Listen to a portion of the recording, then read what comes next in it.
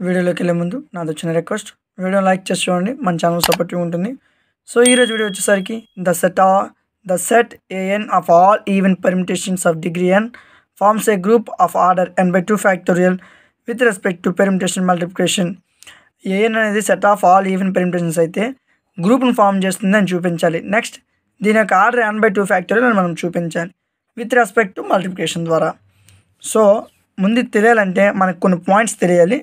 So ఈ క్వశ్చన్కి ఇది సంబంధం లేదు, బట్ ఈ పాయింట్స్ తెలిస్తేనే మనకి ఈజీగా ఉంటుంది.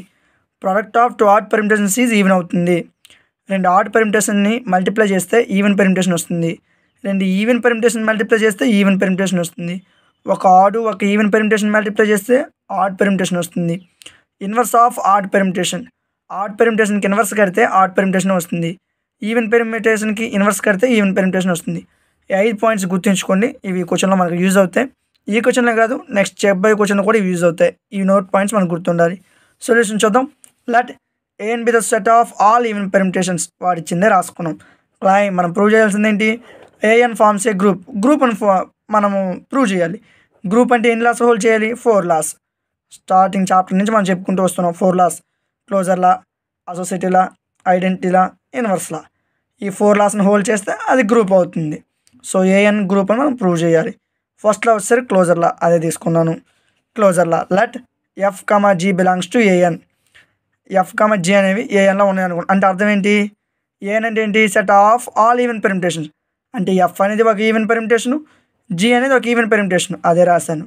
That is f, g are even permutations. Closure లా అంటే ఏంటి? a, b belongs to g అయితే ab బిలాంగ్స్ టు g అవుతుంది. అంటే మల్టిప్లై చేయాలని అర్థం. సో 2 ఈవెన్ పెర్మిటేషన్ మల్టిప్లై చేస్తే ఏమొస్తుంది చూడండి. The product of 2 even permutations is even permutations. అంటే వచ్చేది కూడా ఏఎన్లోనే ఉంటుంది. అదే రాశాను నేను ఇక్కడ. fg and gf product is also even permutation. fg అంటే రెండింటిని మల్టిప్లై చేసాం కదా, gf అన్న రెండింటిని మల్టిప్లై. 2 ఈవెన్ పెర్మిటేషన్ మల్టిప్లై చేస్తే ఏమొస్తుందని చూసాం, ఈవెన్ పెర్మిటేషన్. అదే రాశాను. అంటే gf కూడా ఏఎన్లోనే ఉంది అని అర్థం. an అంటే set of all even permutations. అంటే ఇది కూడా ఈవెన్ పెర్మిటేషనే కదా. సో అందుకే gf బిలాంగ్స్ టు an అని రాశాను. సో ఫస్ట్ చూడండి, f, g belongs to an తీసుకున్నాం. ఏమొచ్చింది? gf బిలాంగ్స్ టు an వచ్చింది. అంటే ఏంటి? క్లోజర్ లా సాటిస్ఫైడ్. సెకండ్ లా వచ్చేసరికి అసోసియేటివ్ లా. సో ఇక్కడ నేను 3 తీసుకున్నాను. Let f, g, h belongs to an. అంటే ఈవెన్ పెర్మిటేషన్స్ అని తీసుకున్నాను. f, g, hని ఈవెన్ పెర్మిటేషన్స్ అవుతున్నాయి. సో ఇవి పెర్మిటేషన్స్ అవుతున్నాయి అంటే అర్థం ఏంటి? 1 అండ్ ఆన్ 2 ఫంక్షన్స్ని ఒబే చేస్తూనే అర్థం. 1 ఆన్ 2ని ఒబే చేస్తే బైజెక్టివ్ ఫంక్షన్స్ అంటాం. మళ్ళీ చూడండి, f, g, hని anలో నేను తీసుకున్నాను. ఇది set of all even permutations. అంటే f, g, h కూడా ఈవెన్ పెర్మిటేషన్స్ అవుతాయి. సో ఇవి పెర్మిటేషన్స్ అవుతాయి అంటే ఆటోమేటికల్లీ 1 కండిషన్ని ఆన్ 2 కండిషన్ని ఒబే చేస్తాయి. 1 ఆన్ 2 కండిషన్స్ ఒబే చేస్తే వాటిని బైజెక్టివ్ ఫంక్షన్స్ అంటాము. So since f, g, h are bijective functions, ఏవైనా ఫంక్షన్స్ బైజెక్టివ్ అయితే డైరెక్ట్గా అవి అసోసియేట్ లాని హోల్డ్ చేసేస్తాయి. f into gh is equal to fg into h. Direct condition రాసివచ్చు. So third law చూద్దాం, identity law. Let f belongs to an. అంటే ఏంటి? f అనేది ఒక ఈవెన్ పెర్మిటేషన్. మనకు ఆల్రెడీ తెలుసు ఐడెంటిటీ అనేది కూడా ఈవెన్ పెర్మిటేషనే. ఐడెంటిటీ కూడా even పెర్మిటేషనే. So let f belongs to an, I belongs to an. ఇది ఈవెన్ పెర్మిటేషనే, ఇది ఈవెన్ పెర్మిటేషనే. 2 ఈవెన్ పెర్మిటేషన్ మల్టిప్లై చేస్తే ఏమొస్తుంది? ఇప్పుడే చూసాం. The product of 2 even permutations is even permutation. అంటే ఏంటి? వచ్చేది కూడా ఏఎన్లోనే ఉంటుంది. సో డైరెక్ట్ ప్రూఫ్ అయిపోయింది ఇక్కడ. f circle I is equal to I circle f is equal to f. Direct condition రాసేస్తాం. So f belongs to an తీసుకున్నాం. There exist I belongs to an తీసుకున్నాం. So మనకి ఐడెంటిటీలా ఇక్కడ హోల్డ్ చేసింది. fi is equal to IF is equal to f అని. అంటే ఇది even పెర్మిటేషనే, ఇది even పెర్మిటేషనే. 2 even permutation multiply చేస్తే ఏమొస్తుంది? మళ్ళీ ఈవెన్ పెర్మిటేషనే వస్తుంది. సో ఇక్కడ I అనేది ఐడెంటిటీ అని రాశాను. There four I is identity in an. There four identity law holds in an అని రాశాను. సో మనకి 3 లాస్ అయ్యాయి. 4th లా వచ్చేసరికి ఇన్వర్స్ లా. ఇది చాలా easy. Let f belongs to an. f అనేది ఒక ఈవెన్ పెర్మిటేషన్ మనకు తెలుసు. సో ఈవెన్ పెర్మిటేషన్ యొక్క ఇన్వర్స్ అందులో ఉంటుంది చూడండి. The inverse of even permutation is even.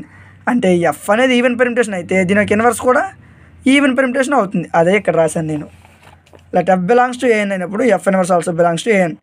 ఏఎన్లో A permutations ఉంటాయి? ఈవెన్ పెర్మిటేషన్స్ ఉంటాయి. అంటే అర్థం ఏంటి, F inverse also even permutation అని. So F even పెర్ముటేషనే, F inverse even పెర్ముటేషనే, the product of two even permutations is even permutation కదా. ఇంతవరకు అదే కదా చూసాం, the product of two even permutations is even permutation. So F circle F inverse is equal to F inverse circle F is equal to I. Circle రాయాల్సిన అవసరం లేదు, dot పెట్టుకో direct రాసేవచ్చు, direct condition రాసేస్తాం. There four inverse law holds in AN. So ఇంతవరకు మనం 4 లాస్ని చూపించాం. 4 loss అయిందంటే అర్థం ఏంటి, AN forms A group, set of all even permutations forms A group అని చూపించాం. సో ఇక్కడతో క్వశ్చన్ అయిపోలేదు. వాడు ఏం అడిగాడు, ఆర్డర్ n/2 ఫ్యాక్టోరియల్ అని చూపించమని చెప్పాడు. సో మనకు తెలుసు order of G is equal to n factorial అని. Order of G is equal to n factorial. Order of G అంటే అర్థం ఏంటి, ఇందులో ఈవెన్ పెర్ముటేషన్స్ ఉంటాయి, ఆడ్ పెర్ముటేషన్స్ ఉంటాయి, అంటే ఇవి సగం అనుకుందాం. సో మనకు ఓన్లీ ఈవెన్ పెర్ముటేషన్స్ కావాలి. So order of a n is equal to so n factorial by 2 అవుతుంది. లేదా order of a n is equal to order of G by 2, ఎందుకంటే సగం ఈవెన్ పెర్ముటేషన్స్ సగం ఆడ్ పెర్ముటేషన్స్ ఉంటాయి. సో మనకు ఓన్లీ ఈవెన్ పెర్ముటేషన్స్ కావాలి, అంటే ఏంటి, ఆర్డర్ ఆఫ్ జీ బై 2 అవుతుంది. ఆర్డర్ ఆఫ్ జీ అంటే అర్థం ఏంటి, ఎన్ ఫ్యాక్టోరియల్.